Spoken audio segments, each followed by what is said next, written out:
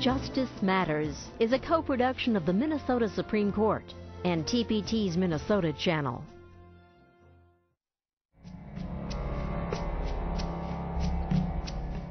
My first day on the job was terrifying. You're very much alone in this job. The American judicial system has been a major contributor to the success of our nation, and I think the Minnesota judicial system has been and continues to be a major contributor to the success of Minnesota. The Minnesota Supreme Court's the court of last resort for cases that are filed in the state court system. In any given case, there is always going to be some gray area. If you don't have some butterflies in your stomach when you get up in front of a court, and particularly a state Supreme Court, there's something wrong with you. You shouldn't be there. When you start a job like this, you are first of all struck by the importance of what you're being called to do, and the history, the sense of history that you're becoming a part of, in the sense that you are sitting in a chair that's been sat in by a number of people before you. So the responsibility of it really descends on you quickly. And I wouldn't be honest if I didn't say I had doubts about whether I could do it. 7 justices sit on the Minnesota Supreme Court, and each year they hand down somewhere in the neighborhood of 100 to 140 full opinions in different cases. There really is 2 pillars to our society: the jury box and the ballot box. Okay? And in each situation, the citizen plays the pivotal role. And what's important from my standpoint for appellate courts and Supreme Courts to understand is that this really is the one branch of government where an individual citizen can have his or her day. It's a very special moment when you can get up here and look at the justices in the eye and they rule in your favor and you go, yeah. It is absolutely true that in this state and in most states, we are a government of law and not of human beings. But it's still human beings who apply the law. Laws are only as good as they are generally respected and appreciated by the public. To assure people that there is impartiality and fairness and a depth of review, all of the American judicial systems have created this appellate process where you get, in Minnesota, not only a second opinion at the Court of Appeals, where you have 3 judges looking at what one judge did, but on those cases that warrant further review, somebody has to decide it, and the last step in that process is the Supreme Court. The first day on the bench, everything was fine because I realized I'm on the bench with my colleagues. It's the first day of oral argument in September of 2002. We've got a case and the lawyers are arguing and questions are going back and forth between the lawyers and the judges, and I realized this is where I'm supposed to be.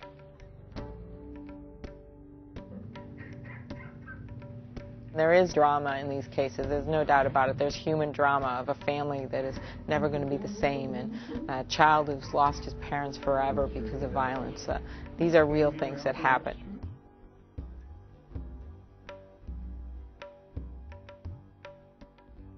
It was a murder case, and it was as all murder cases are, a fairly shocking case. This was a murder case involving a guy who murdered his girlfriend's mother. From time to time, questions arise about whether or not, for example, a criminal defendant has been read his Miranda rights, whether or not that criminal defendant has asked for a lawyer, and whether interrogation has continued appropriately. In the Scales case, what the defendant claimed was that the Miranda rights had not been read, and he also claimed that the police statement about what he had said was not correct.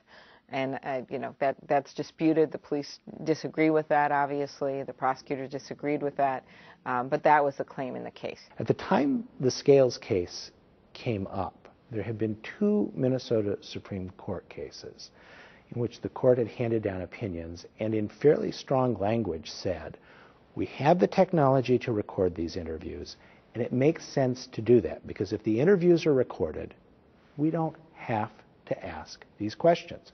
We don't have to rely on the testimony from the interrogating officers and the testimony of the defendant, which are going to be in conflict. We can look at the tape, trial judges can look at the tape, and we'll know what happened. There was no requirement that the interrogations would be recorded. So what would happen is that a suspect would be interrogated by the police, and then the police would, write up a report, and then they would testify in court about what had happened. There were all kinds of motions from the defense claiming all kinds of things, whether they were true or not, but they were claiming things about police brutality or claiming things about what the defendant really said, and there was no actual audio or video recording of what had happened. In Scales, the court came to the conclusion that it was no longer time for suggestion. It was time to issue an opinion that said this must happen. The court upheld the conviction. The guy stayed in jail.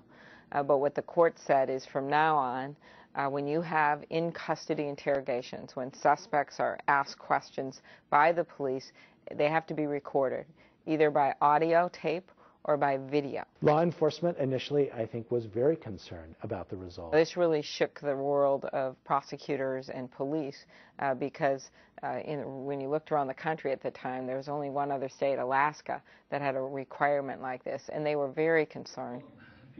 Suspects wouldn't talk. People would be afraid. There'd be cameras. I was contacted by your attorney, and he said that you wanted to come forward and you wanted to discuss the death of your wife. I think the Scales case is important because it tells us something about the relationship between the Minnesota Supreme Court and the justice system in Minnesota generally. There were a number of different reasons the court could have pointed to for making the decision that it did in Scales. They found the power to make the decision they did in their inherent authority to supervise the justice system in Minnesota. That is a power that the Supreme Court wields and is meant to wield so that the administration of justice can be improved in the state. Then I'm going to read you your rights per Miranda, okay? Improving the administration of justice isn't necessarily something that's pro-defendant or pro-law enforcement. The Constitution requires I inform you that, number one, you have the right to remain silent. Number two, anything you say can and will be used against you in court. Today, most people, including law enforcement, would agree that this case and the court's decision in this case have solved all sorts of problems that was time to solve. Do you understand all those rights? Yes. What's been interesting now, as we are many, many years out from that decision, is that there's general agreement that this has gone all right. And in fact, there's a lot of cops and prosecutors who believe, including myself, that this has been a good thing. And are you willing to talk to me now about what's happened to your wife? Yes. In Minnesota, we have a very professional police force. And when juries are able to watch these suspects being questioned, they're able to say, this cop is being polite, he's not beating anyone up. Where's that at? It's on Lake Calhoun. On Lake Calhoun? Yeah. Okay. Sometimes they see a suspect a few hours after a crime occurs, and they look very different than they might look that day in the courtroom. 10, 15 minutes. Were you there by yourself, or was your daughter? I was taking my daughter with me, of course. One of the great things of this is that we don't get any emotions about whether there was police brutality or what happened. Everyone can see the same videotape. And while you were at church, your wife was still in the bathtub? Yeah, she was there. There's no emotions filed, my rights were never read, when you have to have it right there on tape. The jury is able to see that firsthand in kind of the cold-blooded, calculated way in which some of these criminals are thinking when they commit the crime. Is that where this incident took place, was in that apartment? Yes. It's also great for training. Police officers are able to watch interrogations in the good and the bad. Our prosecutors are able to watch what happened in the interrogation room. You light the candle at church, when you're there for 15 minutes, what happens next? And it's also, remember, happening at a time where there's just more distrust of institutions, distrust of the police, distrust of people in power. And for the jury's to be able to see firsthand, it's been very helpful for getting convictions. Police and prosecutors want to protect the innocent but they also want to convict the guilty. And anything that helps toward convicting the guilty is a good thing. And one of the things that we like about this is that sometimes we've actually been able to catch suspects doing things that they think they're not on tape, because the Supreme Court decision didn't require that the camera be right out in the open. We had one guy many years ago who claimed that he was blind and so he couldn't have committed the crime. And this was a murder case. They went back to the date when I was legally blind. And the minute the officer left the room, the guy took a piece of paper out of his pocket and started reading it right on the camera. We had another case where a guy was involved in a gang murder, and they didn't have much evidence, and he claimed that he hadn't done it. And then the cop leaves the room, and you see the guy look down at his shoes and swear, "There's blood on my shoes," just like that. And they did a DNA test on the blood, and it was the victim's blood, and it solved the case. We've been investigating this for the last, looks like more than 12 hours now, and we'll pretty much have it all pieced together. We've had other cases where maybe someone confessed to a crime, but the question was, what was the degree of guilt? You know, the question I have is for you, I guess, is whether it was kind of a spur of the moment thing or something that was premeditated. Was it first degree? Was it second degree? Was it less? The jury was able to look at that guy's face. Ready. We have found the body. This guy's now claiming that he suddenly did this crime, but when we look at his face and how he's talking, it didn't seem like that to us. We looked at the area, the woods, whatever, and then came back, and then I grabbed the body. This has been an ongoing discussion in the criminal justice community across the country. Since that time, people have looked at our examples from Minnesota. Police from Minnesota and prosecutors have talked to other police officers about this, and we've said, you know, we think this is working. There's a lot of objection in other states, places like Illinois, New York, over this requirement. You know, they claim that it would show that you didn't trust the police. Well, I think our police, maybe they just haven't been in as much trouble in past cases, but they've accepted this, and they said, you know what, it helps enhance our credibility because it shows we're doing a professional job. In other places, they've argued about the cost, and as I said, you balance that against a $30 million wrongful conviction verdict in Illinois like they had, you know, I'd take the price of these videotapes and some cameras any day. 7 years later, in 2001, Scales came in front of the court again and petitioned the court for relief, saying, my interrogation was never recorded, and that's a requirement in Minnesota law. And the court said, well, it's a requirement in Minnesota law now, but we decided this case once already. You're staying put, Mr. Scales.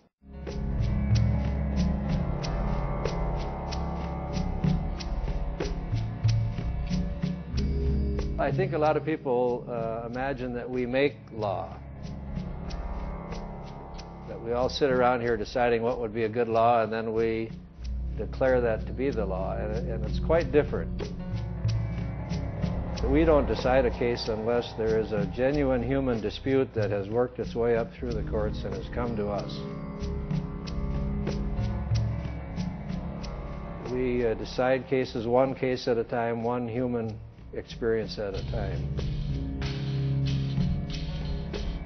Being on the Minnesota Supreme Court, I think, is a little bit of an ivory tower in the sense that you're removed from the day-to-day hustle-bustle of a law practice, and you're really isolated with your books, because most of what we do is read and then write.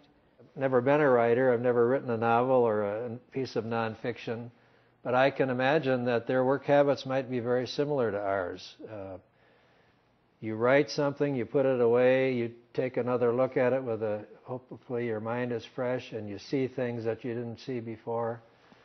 Our opinions go through multiple drafts even before they're circulated to the other justices.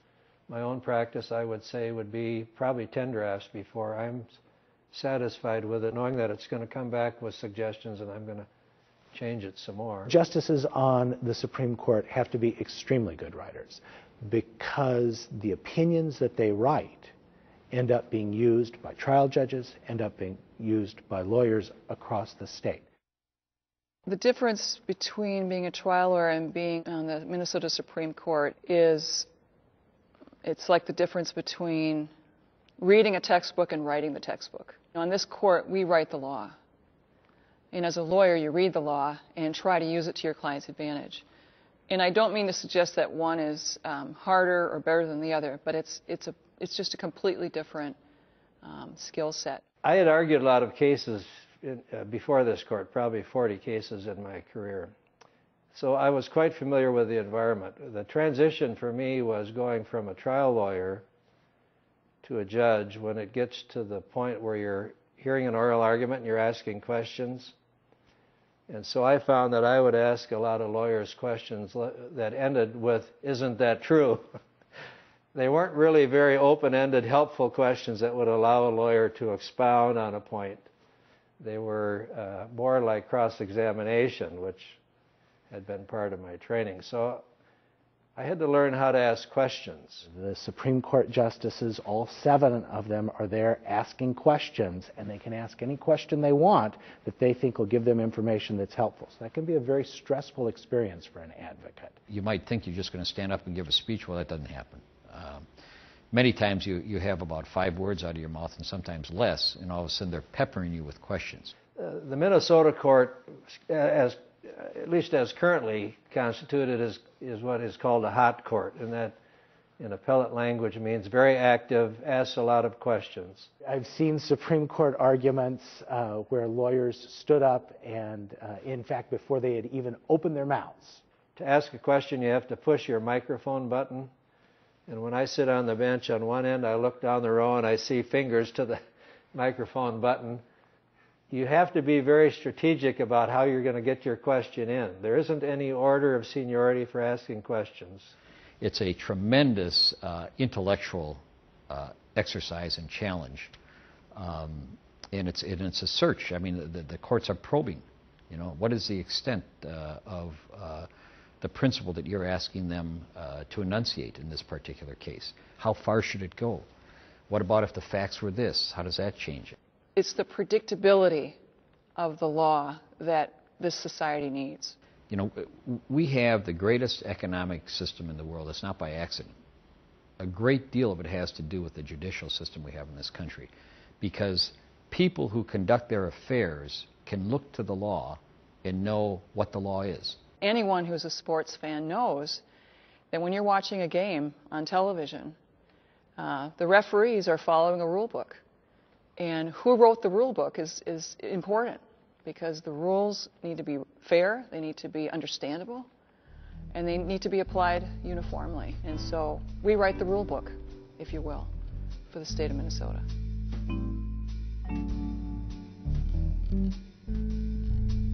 The Minnesota Supreme Court has handled some cases that have drawn attention nationally and had an impact even internationally.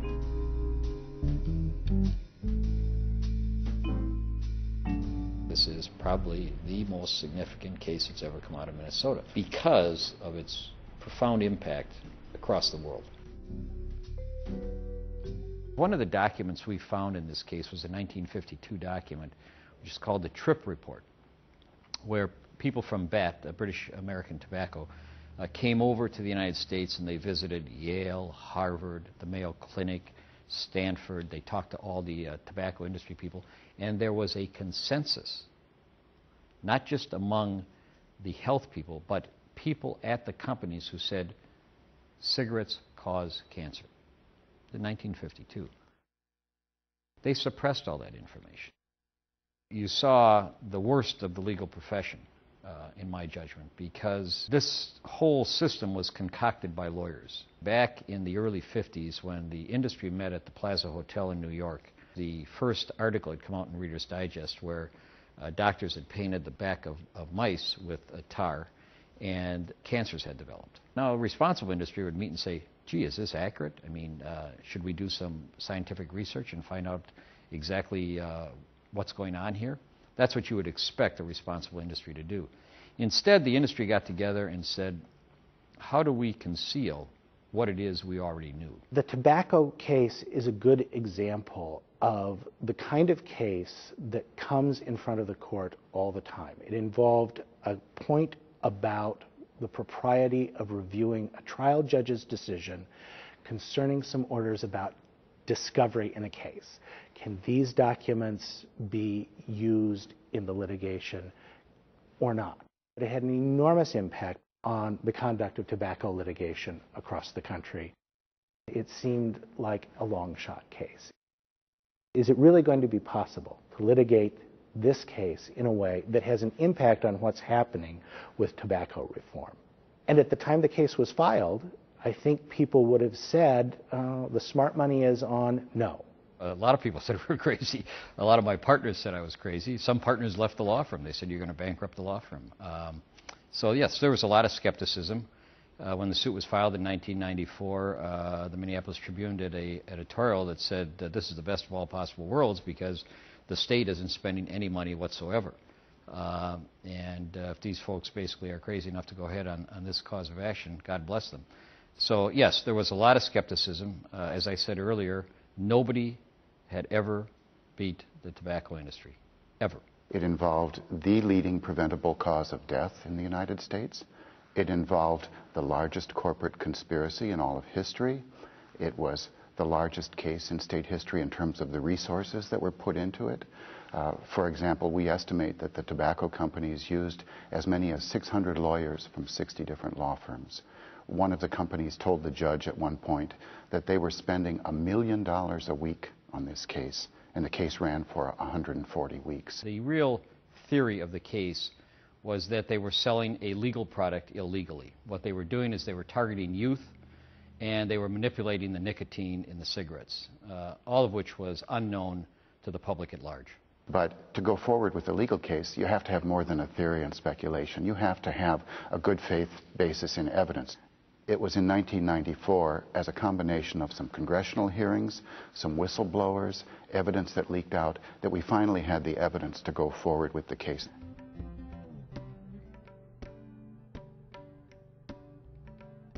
When a case gets to a state Supreme Court, it usually turns on very specific issues of law and legal principles, and when you describe those issues in and of themselves, they can sound legalistic, even boring, and yet they can have vast implications for ordinary people. That was the case in the tobacco litigation. The centerpiece of this litigation was a 2-year quest for us to get into the document vaults of the tobacco industry, to see the documents that we knew were there but no one had seen before. And that quest involved fierce, intensive litigation, fighting inch by inch, and multiple appeals to this court and ultimately to the Supreme Court of the United States. Well, the job description essentially was to resolve questions of privilege. There were documents that had been identified as part of the discovery process conducted by the plaintiffs. I looked him in the eye and said, I want you to know this. We are going after your privileged documents like a bee to honey. We're coming. So they knew from day one that we felt, and we did feel, that they were hiding non-privileged documents. Several tobacco companies had claimed attorney-client privilege or work product privilege, meaning that you don't get to see this. The judge had the tobacco companies establish a document warehouse over in northeast Minneapolis, and literally they would have the documents pull up by the semi-load. The volume of documents produced in this case was beyond anything anybody had seen before. Their argument was that they could withhold those documents unless the court ordered a mini-trial on each of these documents. They had so many, hundreds of thousands of documents, that it would have taken years for a judge, or even a few judges, to go through each and every single document. It was pretty clear that Judge Fitzpatrick wasn't going to sit down and go through 150,000 documents. And as a matter of fact, I didn't go through 150,000 documents. But he needed somebody to get on top of that issue and to make recommendations to him so that he could resolve these privilege claims. Mr. Guillen's role was to supervise a streamlined process under the authority of the court, to cut through that kind of delaying tactic. So as part of his order, he directed the lawyers to create classifications or categories. We proposed the categories. They proposed nothing.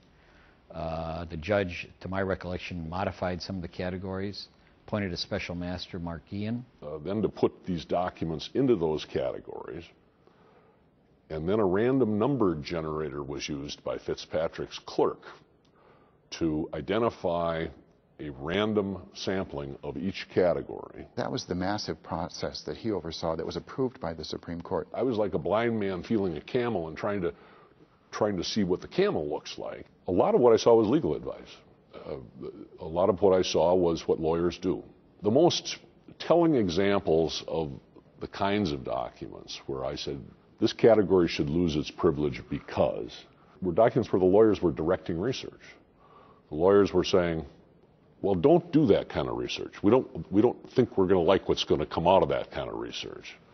I recommend to Judge Fitzpatrick that he should not allow the claim of privilege with respect to some of these categories. And that's what went up through our appellate system. And the Supreme Court here looked at it and said, looking at the relative merits of both sides, this was an appropriate way to proceed.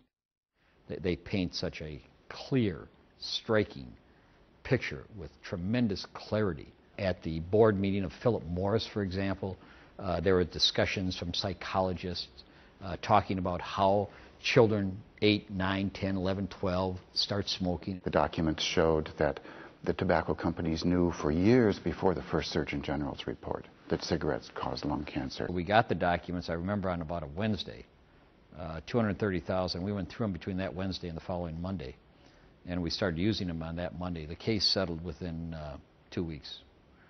The documents were devastating. The discovery decision in the tobacco case really just related to that little piece in the process of the litigation, but it was a little piece that turned out to have enormous impact. In the end, the case was settled. Because of what the courts did here, the Supreme Court of Minnesota, the appellate court, and Judge Fitzpatrick, quite frankly, had a absolutely profound impact, not just nationally, but internationally. The information in those documents is continuing to reverberate around the world. The impact is really hard to exaggerate. Surgeon General Koop, who, by the way, is a Republican, said that the Minnesota case was one of the most significant public health developments of the second half of the 20th century.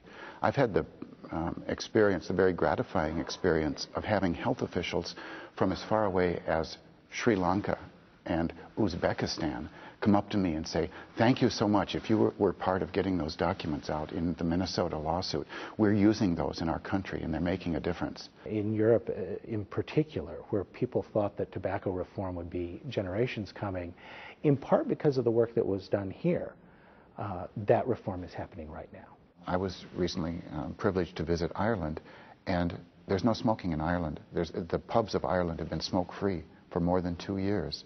Norway is smoke-free, Uruguay is smoke-free, Italy is smoke-free, and they're even talking about it in France. And of course, the economic impact in Minnesota has been substantial. It's been over $2 billion, I believe, as of this date, that has come to the state, and the state will continue in perpetuity as long as these cigarette companies are in business, to get somewhere between $175 million to $200 million a year that goes into the general fund. At the time this case settled, 1 out of every 2 billboards in Minnesota was devoted to tobacco advertising.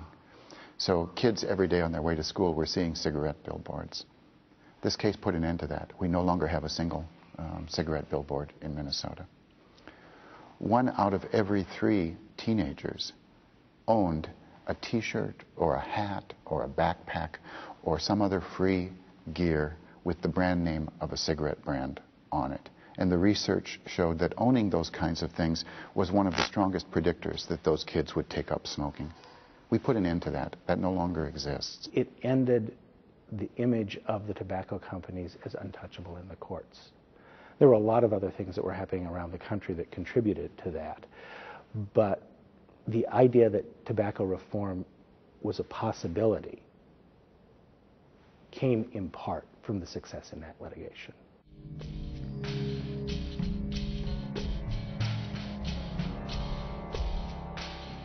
The cases are far more complicated, it seems to me now.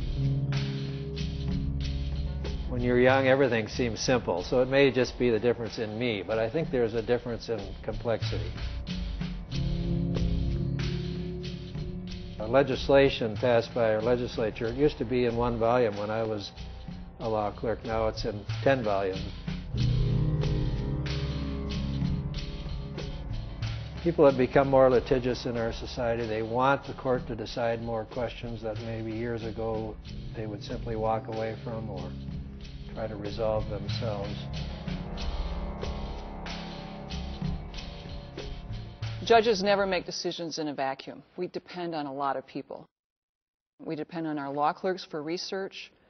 We depend on each other for a collegial discussion of issues, and you really need to be a person to be a good judge who can listen and depend on the advice and counsel of other people.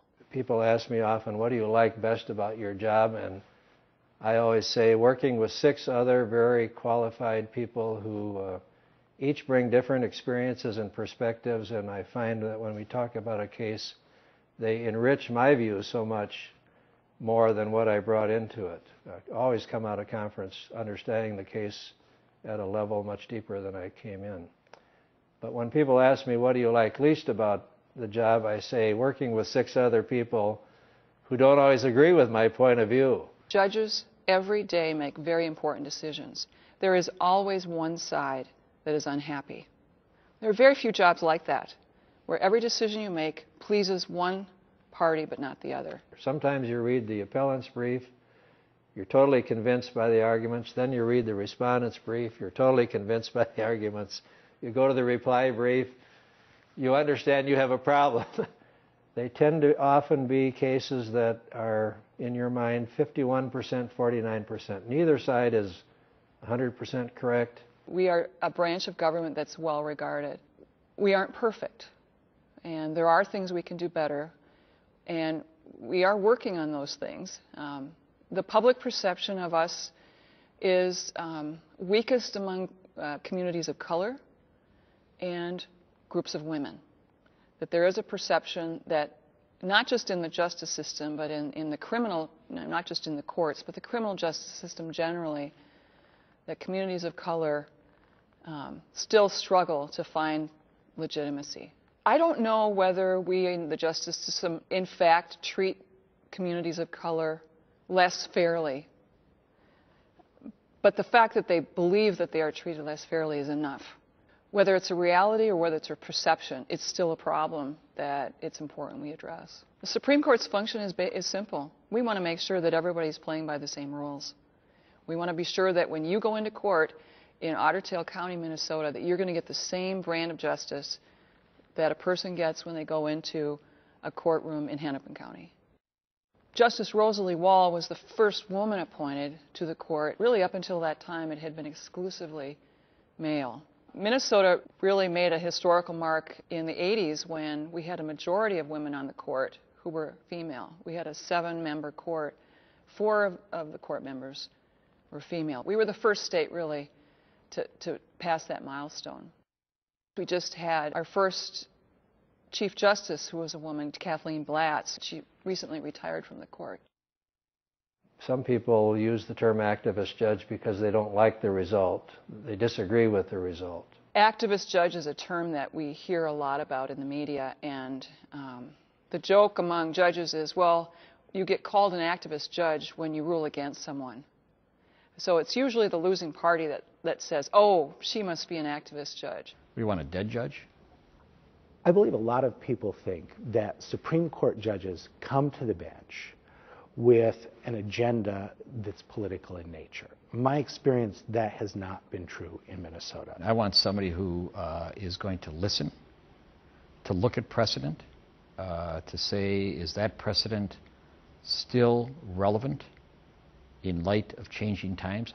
The justices that sit on the Minnesota Supreme Court are interested in interpreting the law and explaining the law.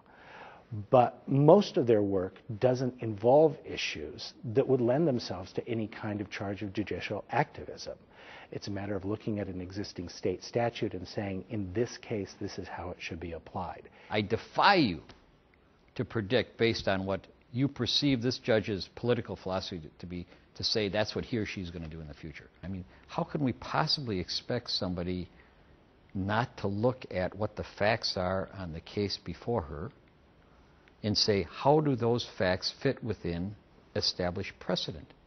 Have things changed so much that we need to modify that precedent? Do you want to just stay the way you are? I mean, I guess some people would say, yes, you go back to the legislature to change it, but that's not the way, that's not the checks and balances of our system. What if the legislature does nothing? Where would we be with discrimination in this nation if the courts hadn't stepped in? And I just watched the other night Separate But Equal. It's a movie that Sidney Poitier was in back in the early 90s. Where would we be if the Supreme Court had not made the decision that separate but equal does not give an individual child the right to achieve her full measure? Where would we be?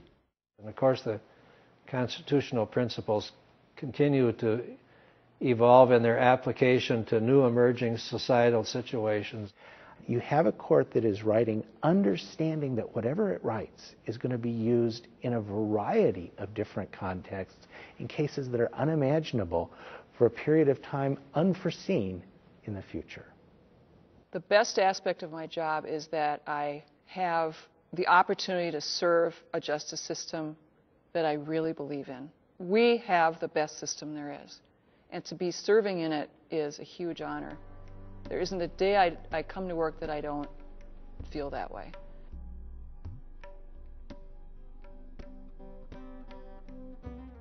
Probably was about 1983, I was asked to go out to West Central Minnesota. At that time, I was the president of the Jewish Community Relations Council and Anti-Defamation League. And there was an organization from Dakota called the Posse Comitatus that preached a philosophy of hate, and that was its best quality. And so I was asked to go and see if I could cool things down in the rural community out there, because I also knew many of those farmers from the work I had done representing dairy co-ops. And so I agreed to do that, and they asked one other person to go and work with me on it, and he turned out to be Paul Wellstone. He was a wrestler, and my son was a wrestler, is a wrestler. And he was about to go into join the Northwestern wrestling team, my son was. And Paul always used to tell me, don't forget that fireman's carry, that fireman's carry. And so I called my son up and said, you have advice directly from a senator of the United States of America. You're supposed to do the fireman's carry. I thought that's the kind of fellow I wouldn't mind having in a dark alley as long as he was on my side. And I had you, and we won this race. I remember the day because we swore in new lawyers that morning. I got in my car to drive back over to the court, and this story came over the news. Well, we got a call here from New York City, from a national media affiliate, and they'd like to know, how do you replace a senator in Minnesota? I said, call him back and ask him why he's asking the question. I was representing Paul that day in federal court in Minneapolis. A certain individual whose name is Oli Savior had brought a lawsuit against Paul and others having to do, I did not think, much merit, but it had to be defended. And so I made a motion to dismiss the case in the federal court, and the motion was heard the morning of October 25 of 2002. Comes back into my office, and it says, well, the local affiliate, KSTP, has reported that Wellstone's plane crashed and that Senator Wellstone was killed in that plane. So I drove back to my office here in St. Paul and did not turn the radio on, as it were, and I got in my office and my entire staff was crying. What's going on? You know, Senator Wellstone's plane is missing and presumed to be downed. We called up to the airport and in fact confirmed that the senator's plane had gone down, and that his wife he and his wife and his daughter and 3 aides were killed. It does come to the Supreme Court where there is an election dispute. It comes to us. So I remember driving back to the court, calling my assistant and saying, is everybody gathering? And we were, in anticipation of the case coming to us. The plane went down on a Friday. By the next week, there was a question about how ballots for the election on the 5th of November should be handled. How should absentee ballots be handled?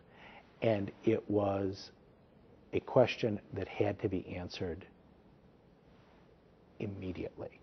It would have been nice to have time for some emotion at the time, but there really wasn't the time because it was only, 10, 11 days before the election.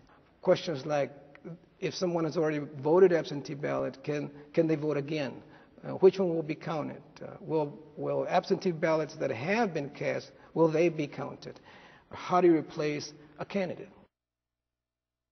The timeline was so short. We typically have long timelines here. We usually have written briefs weeks ahead of oral argument. We have our staff and ourselves study them, have our questions formulated, then come to argument, and then have a long time to write a decision. Which is good. You want as much time as you need to decide a case. And the Wellstone case was really unique because it required some very short briefing. We had to get arguments scheduled very quickly, and then we had to decide the case as quickly as we could and still make a good decision. You had a national political struggle going on at that point, and you had control of the Senate potentially hanging in the balance. I went up to the state office building and met with representatives of the Secretary of State's office. I have all my assistants and our lawyers in my office, and Alan Weinblatt walks in and he says to me, with tears in his eyes, he says, "Alberto, you're not going to steal this election from us, are you?" I determined that the Secretary of State would, again, at best, take the easiest way, and at worst, a partisan way. David Lillyhog walks in, who was the personal attorney for the senator. And Lillyhog walks in, and Alan walks in, and says, I could see the grief in his eyes. He could hardly talk. It was just hours after it, and they had not really begun to think about it. So then the three of us started crying, and my staff got up and slowly all filed out, and they closed the door. And we just stood there, and we wiped our eyes, we looked at each other, and I said to Ellen, "What do you need? What do you need? Right now, what do you need?" He says, "Well, I need law books. I need a computer. I need to be able to respond for my clients." There was no stonewalling by my adversaries. They recognized that it was important that the citizens of Minnesota learn what the new rule was going to be. It was an incredible state of confusion. We had partisan divides. They had partisan interest on both sides. We began to address the legal issues. And the first step that we took was we began to put together for the Secretary talking points that she would issue that evening. There was a proposed supplemental ballot set forth in two news releases issued by the Secretary of State's office. The nomination from the party had to be in our hands by the 31st. So the party had to look at its bylaws and figure out how to do that nomination. We, in turn, then had to prepare and instruct all the county officials about how to go about substituting a name on the ballot. By Monday, I had a call from my youngest offspring. "Dad, how am I going to get to vote for somebody? I voted for Paul." He was away at college. And the thought struck me, he's certainly not the only one away at college or out of the country or out of the city or away on business. If you're ill, you're going to be out of the country. If you're going to be in some way, shape, or form not in your polling place, and you cannot go to the polling place, then our state basically says you can send in an absentee ballot. I saw that almost 5% of the population of Minnesota had voted by absentee ballot in the year 2000. A lot of people had voted in an absentee fashion for the senator. And the question was, what happens to my ballot? Does it count? What happens to my vote? Is my vote, can I cast for the senator? And the unfortunate answer was no. It was not important who these folks had voted for, but what was important is would they have an opportunity to cast a fair and full ballot based upon who the candidates were going to be. Those ballots were intended to vote for the DFL candidate, and therefore should they be transferred to the current DFL candidate? And unfortunately, the answer was no.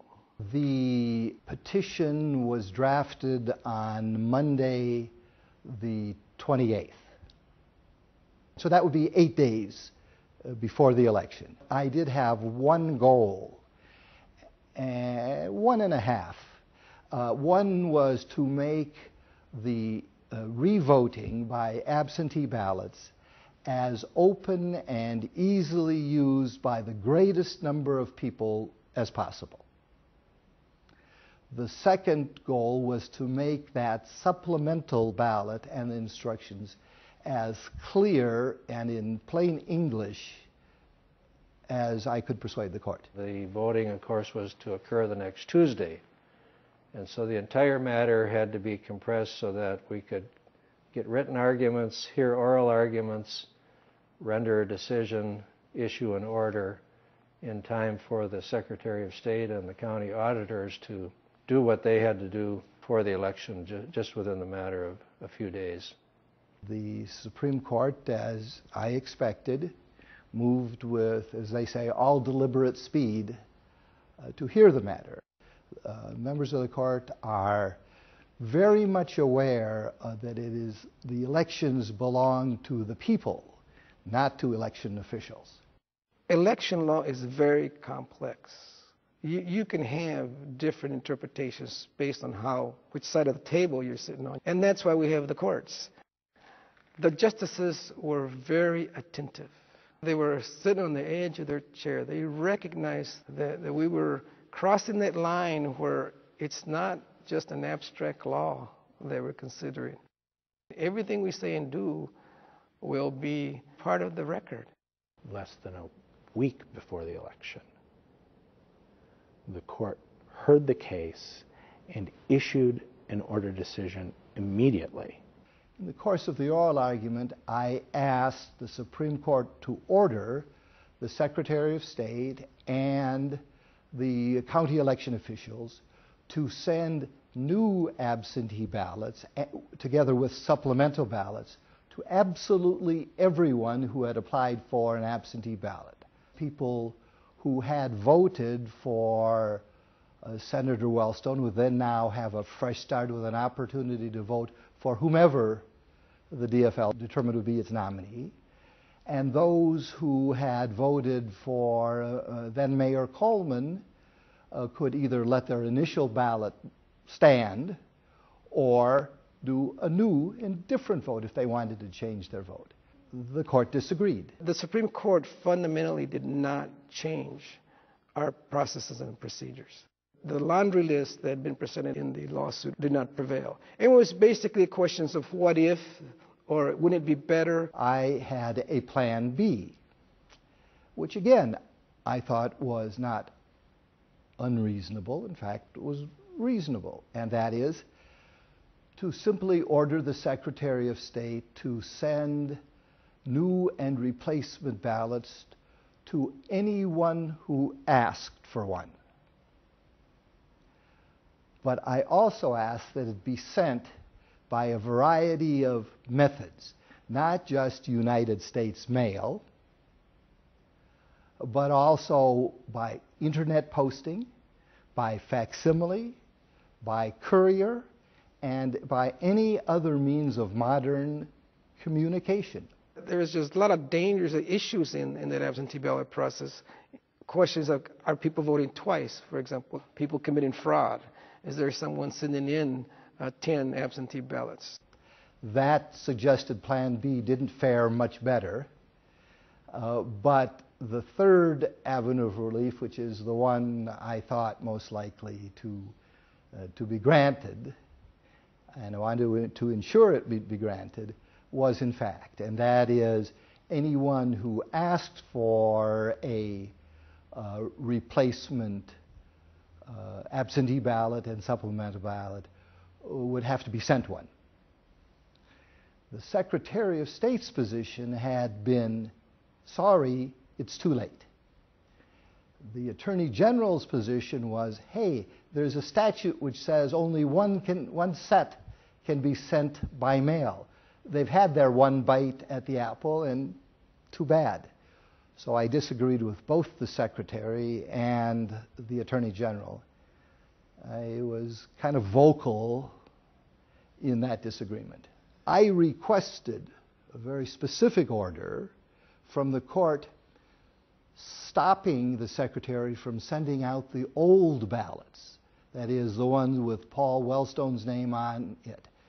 And so I asked that specific order be granted, and it was. The lawsuit was about procedure. It wasn't about ideas or concepts or larger issues. It was about how do we do elections in Minnesota. We have the facility to move quickly when we have to move quickly. We owe that to the public, I think, to do it. In the moment, they were able to answer the question that had to be answered and answer it in a way that allowed that election to go forward. What I remember about the Wellstone case was how proud I was of this institution, because and how much the world was really looking to us to restore a sense of confidence and restore a sense of order at a time when there was very much a sense that we had lost our way. I was very proud of how the court brought a decision together, gave it to the public, and really, I think, restored a sense of, okay, we can go forward. It might sound like too personal of an answer, but I still am mourning my friend's death. When I see the lack of civility in public life, conflict in public life for conflict's sake, not to advance an issue or a position, I mourn all over again. I mourned last Thursday, a week ago. My eldest grandson is 12 years old, and he began wrestling at the junior high school level. And I thought about Paul again. When I go teach a class, when I talk about the judiciary, when I think of how other parts of the world would treat the situation that arose from the crash, I mourn again, but find joy in our system.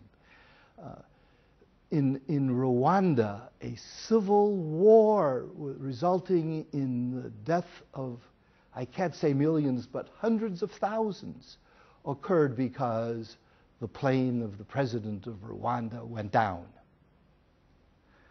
We don't have that, in great part because of the judiciary. The men and women of our judiciary, no matter how partisan when they were lawyers, in my opinion, take off those partisan clothes when they put their judicial robes on.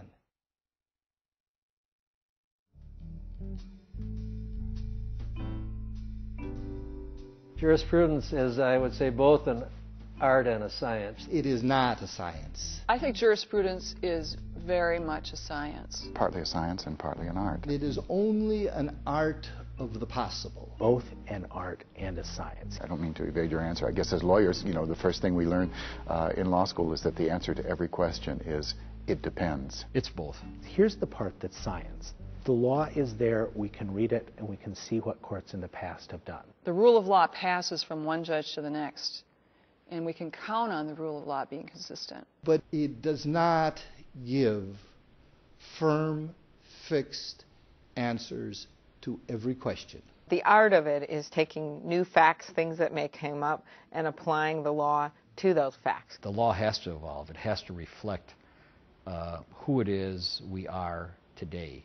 Having a sense for the long-range implications for what you're doing. The art of jurisprudence, where you can really get a sense of the import of a decision beyond just the case that you're dealing with. It's that art and that science combined that enables judges to do what's right in establishing precedent that people can rely on. And I'm not there in my career, and I hope I get there someday, but I think once you become a very, very good jurist, it becomes more art. But I think you start with science. Without the law, as it is in America, we wouldn't be the nation we are.